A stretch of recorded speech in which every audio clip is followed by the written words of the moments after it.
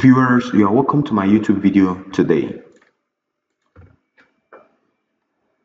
I'm going to take you through current electricity, and to aid your understanding, I will solve a single problem. Two identical cells, each of EMF E and internal resistance small letter r, are first connected in series and next in parallel.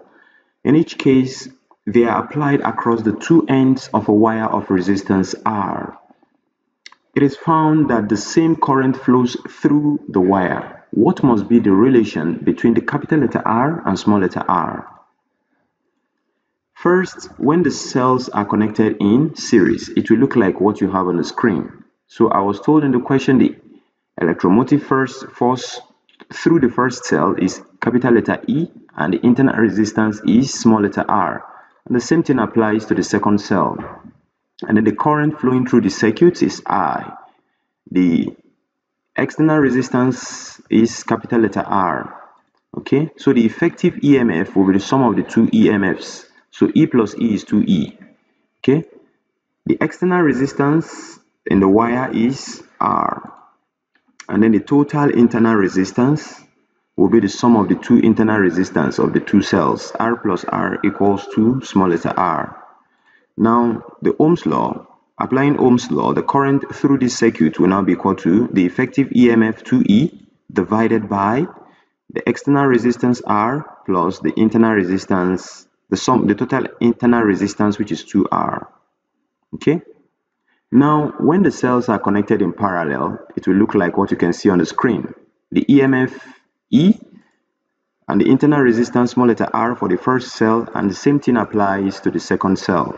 Okay, the current through the circuit is I and the resistance of the wire is R. Okay, the effective EMF when cells are connected in parallel is that of just one cell, which is the same thing as E. Okay, the external resistance of the wire is R, capital letter R, and then to find the effective internal resistance, I have to apply this formula 1 divided by R subscript T, where R subscript T stands for the effective internal resistance of the cells in the circuit. Okay, since there are two cells, it will be 1 divided by R, small letter r for the first cell plus 1 divided by small letter r for the second cell. If I solve these two fractions, it boils down to 2 divided by r. Now the total internal resistance equals R divided by 2. That is the reciprocal of 2 over R. Now, Ohm's law, applying Ohm's law for the cells when connected in parallel, the current flowing through the circuit or through the wire will now be equal to the effective EMF E divided by the external resistance capital letter R plus the total internal resistance R subscript T. Now, if I substitute the value for R subscript T, which is R over 2, now I can now resolve the right hand side of this equation, which is equal to 2 multiplied by capital letter E, which is the EMF, electromotive force, divided by 2 times R plus small letter r.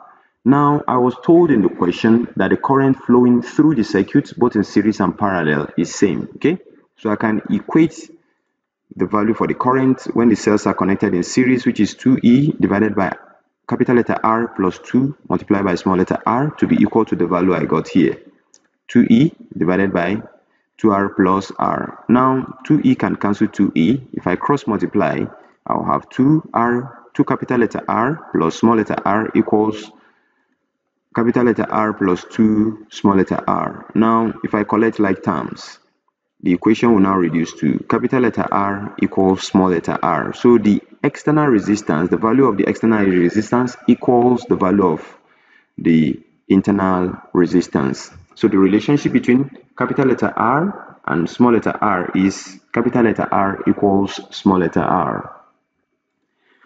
Thank you for watching this YouTube video. I do hope it was helpful and the solution was simple. If you've forgotten the name of the channel, it's Victorian STEM, and if you've not subscribed, kindly do so by hitting the subscribe button. Drop your kind comments, if any, and if you have any problem, feel free to drop it at the comment section and I'll address every one of those. Thank you.